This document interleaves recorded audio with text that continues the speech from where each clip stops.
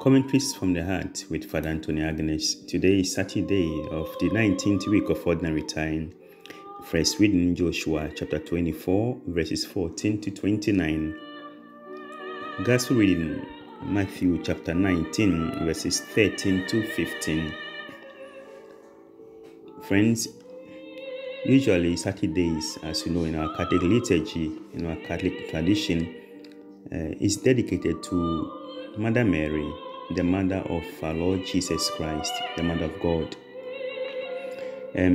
Just a little background. Why do we dedicate Saturday to Mary? And why are Saturdays known as days for the Virgin Mother? This is the reason. In the Catholic liturgical tradition, usually whatever was used as an instrument and for a great occasion is celebrated a day after that occasion.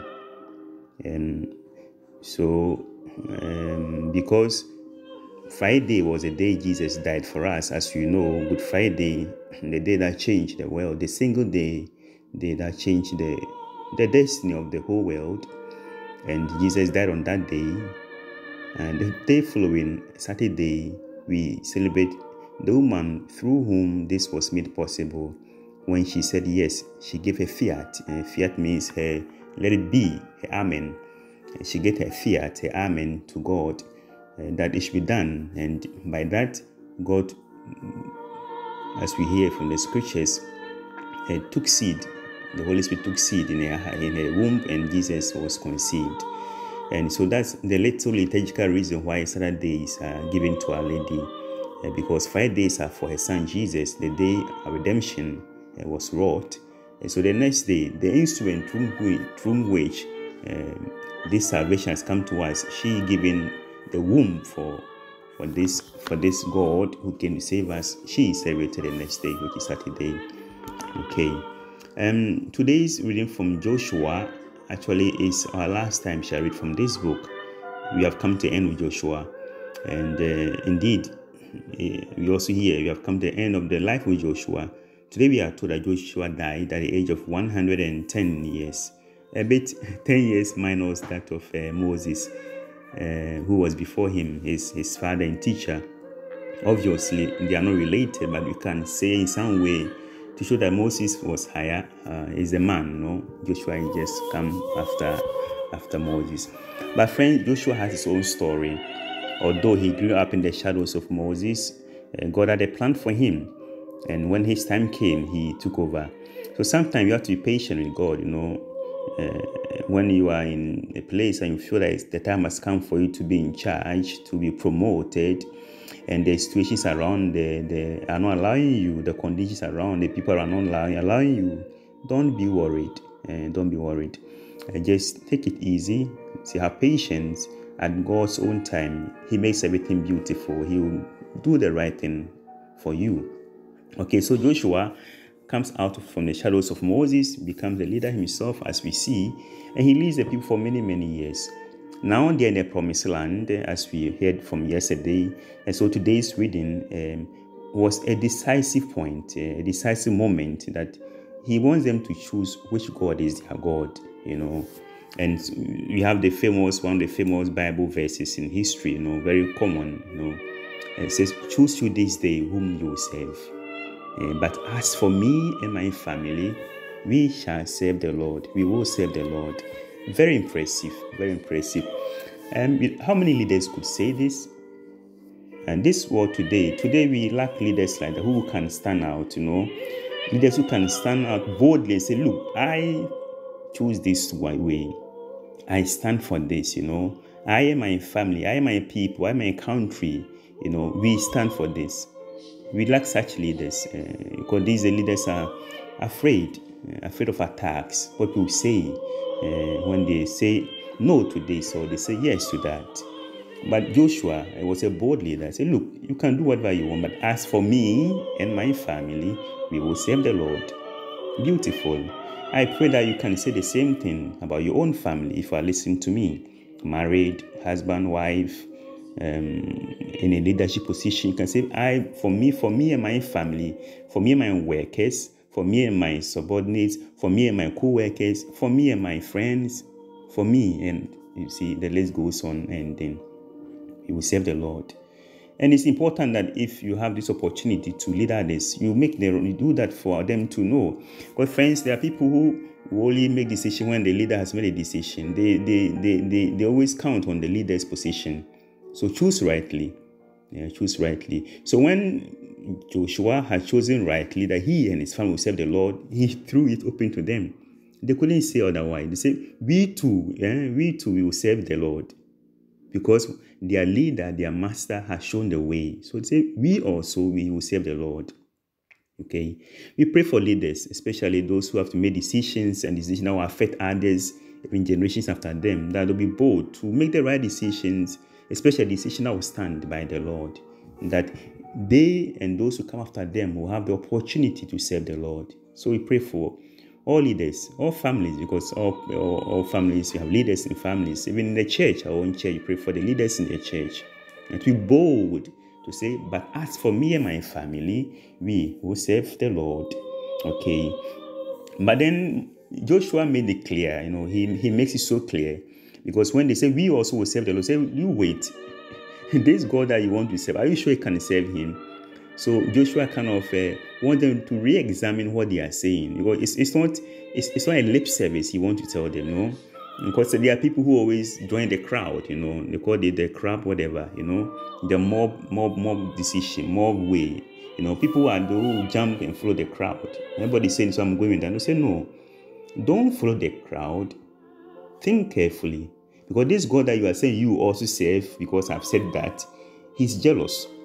Which means he will not allow you to have him and have other people.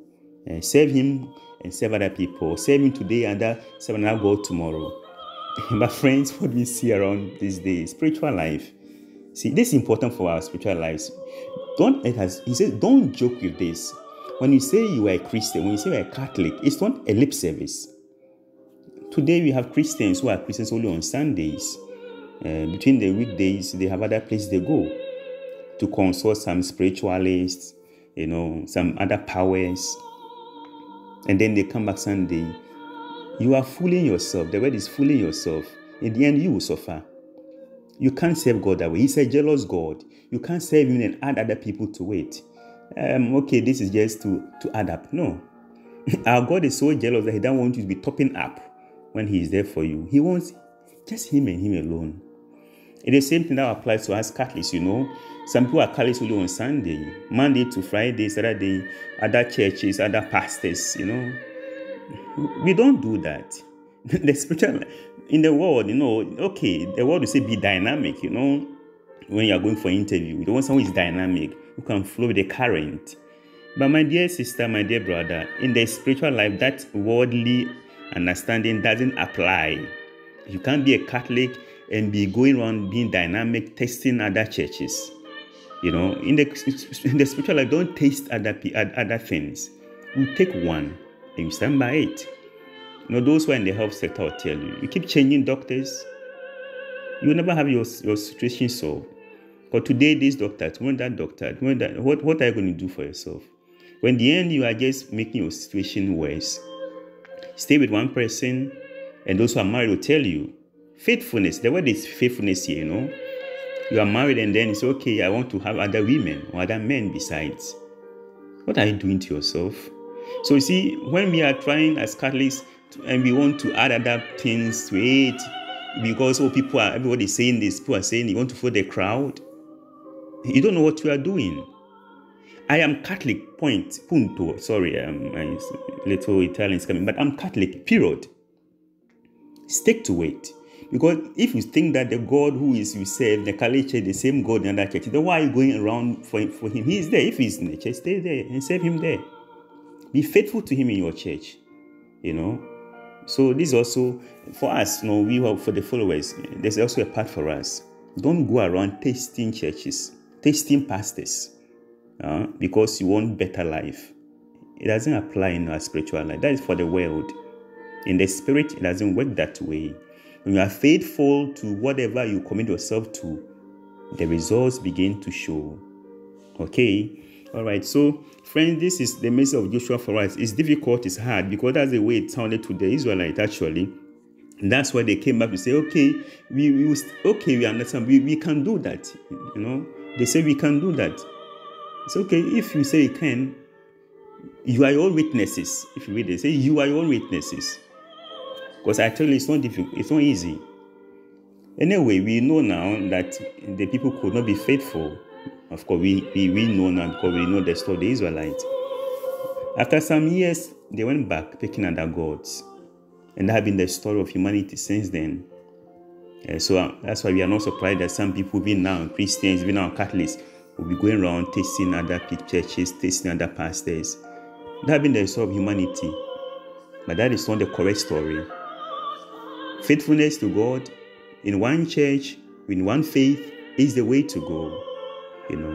Okay, so we pray that you have the grace. It's the grace, no, friends, the word is grace.